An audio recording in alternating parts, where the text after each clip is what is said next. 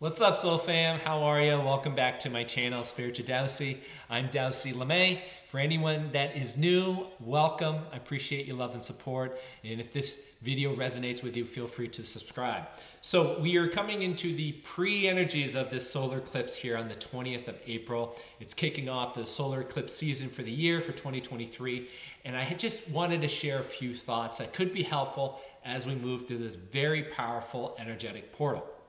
Okay, this whole transition here from now until a couple days after the 21st, we are moving into a highly energetic time frame. And the reason is because the solar eclipse is going to be in Aries. Now, what that means is that we have fiery energy that's going to be drawn out of us. The solar eclipse is going to highlight that. Like I've said in all my videos, if you've watched this, is that a solar eclipse is like getting a deep tissue massage. It's going to pull this energy out of you. And all the Aries energy, this idea of this fiery energy wanting to come out, it's going to drive you into a new direction that's better for you in your terms of your passions, your alignment of your better self or your higher self, and the things that are really are in alignment with what you want as you go forward. This is in tangent or basically aligned with the sun going into Taurus as well as Mercury going into Taurus. So what we get is the practical aspects of us around security, around safety, around money, around materialism is going to be highlighted in our reality through conflict, through anxiety, through experiences that feel like there's going to be lots of resistance to draw things up out of us so that they can be cleared, integrated, and we can move forward in the direction that we really are designed, what we are really driven, passionate about, right? Things that are really good for us and are for our highest good. But this energy, because we are aligned with the Mercury and Taurus, the areas that we've been holding on to that don't serve us, the things that we are inflexible about, the things that we are rigid about, the things that need to be shifted, but we are very, very tethered to, are going to bring up some chaos and turbulence for us to shift those in our highest good going forward. I talked about this in my April energy update, that the numerology for this month was going to be around 4s, 7s, and 11s. This is in synchronicity with what we're going through right now. 4s are about foundations. It's about the concrete ideas about who we are and what we know about ourselves. This idea of the 4 legs of our chair, if you will, are going to be shaken up right this month and this time period so that we can move in a direction and set our new foundation for the things that are for our highest good going forward. Only to be highlighted through the 7s and the 11s. The 7s is about new truth. It's a high vibrational number. It wants to come out and be seen. It's about new ideology, new philosophy, new concepts about ourselves. It's a spiritual number. So we're going to go through some spiritual growth as the truth of us come out and shifts our foundations, because the 11s is all about mastery and moving into a new path and a new beginning. So that's going to be about opening up new portals to a new way of being ourselves and owning up to our power and walking through these very chaotic and turbulent times so that we can show the universe that we are ready for what we want, right? Definitely in line with the idea of this solar eclipse energy in Aries driving us new passions, new beginnings, and being reflected through the sun going direct in Taurus and the retrograde of Mercury in Taurus as well, is only going to cause this soup, this concoction, if you will, of explosive emotional energy for us to say, I see this clearly happening right now for me so that I can change things around. And that's going to happen specifically in your relationship. So be mindful as we go through this time period of what is being presented to you in your relationships around the core foundations of who you are, because new aspects of you are trying to come up and realign you with what you need to do for yourself for your highest good as we move forward in the future.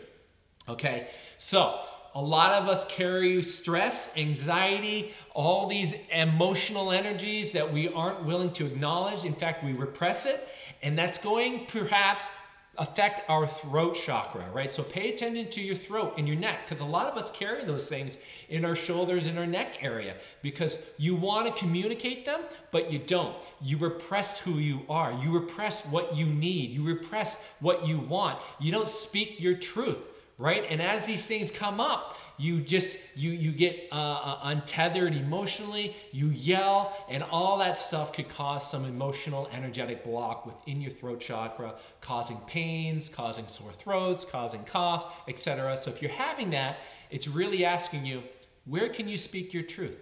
What aspects of you are you not speaking to your truth?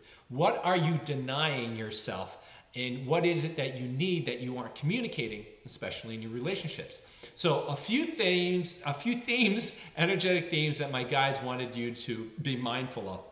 And this has been basically aligned with all the energies that I've been talking about the last couple videos for this month. Is number one is the idea of emotional intelligence. We are being reminded constantly that we need to be mature in our emotional intelligence, right? This is going to be a crash course for a lot of you. As you go through this retrograde energy, as the solar eclipse draws all this energy up between the numerology and the astrology and what my guides say, this is going to be a test for a lot of you, and you're going to need to be able to find balance in your emotional state and through your doing state, right? This is about how can we be and how can we balance out with doing? How can we balance out the left side and the right side? How can we be balanced between our mind and our heart and our emotions, right? This is a place where we're being asked to also be sensitive, but also be able to hold our leadership traits as well. So how can we be balanced in all those aspects, especially in your emotional state, so that you don't become untethered, you don't create and do things from a state that is not in balance, right? In a place where you're angry, in a place where you feel scared, or a place where your relationships is causing all your foundations to be a little bit shaken up, and this can bring up a lot of emotional things around anxiety, stress, etc. It's telling you to say, honor what's coming up, be mature about what's happening with you so that you then don't create something that isn't for your highest good going forward. And that is usually through love, self-love, looking at yourself, right? And that's the other theme that they're talking about, is this idea of temperance, balanced action. How do we balance between the opposites, right? Finding self-restraint in areas that we typically will lose ourselves in excessive stuff, right? Too much sugar or too much drinking, whatever. How can we be temperate about that and bring a little harmony back in our life so that we can balance out this fiery masculine energy of the Aries with the Taurus feminine energy that's being highlighted and being kind of conflicted in our lives as we go through this portal, right? So questions to ask. Where are you being too excessive? Where are you doing a little too much that you need to pull back a little bit so you can find balance?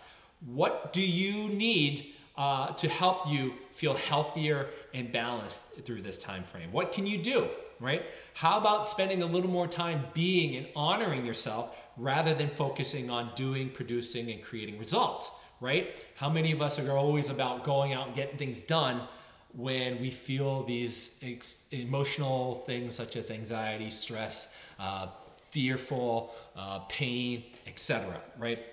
Where can we allow things into our life rather than forcing things through action and results, right? How can we allow ourselves love rather than trying to show that we are deserving of love, etc., right? So this is just trying to balance out the opposites, trying to balance out fire and water, finding temperance in our life, moderation, and that will really help you through this time frame.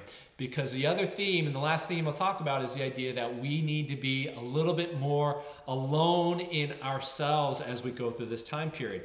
Be mindful and spend more time inward, reflecting on what is being presented to us in our lives, in our relationship, in our experiences that are highlighting the practical aspects of our relationships, that are highlighting the foundations that need to be shifted around, because new truths are coming up about us that really want to be honored. New passions, new directions, the new authentic parts of us that want to be seen and want us to go forward in a better alignment is going to need to be done on the inside this month and this time period. It's really going to be about spending more time in meditation, grounding.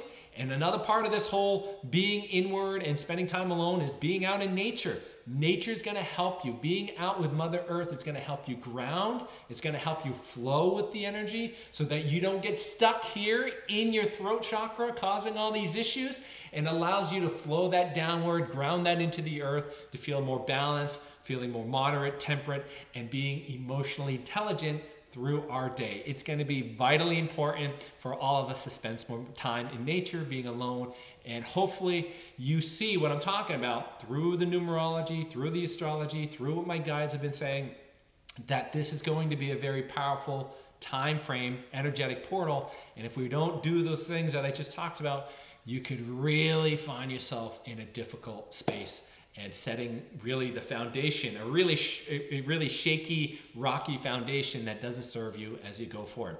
So I hope that helps. I love you. If you have any questions, feel free to reach out to me. I'll talk to you soon.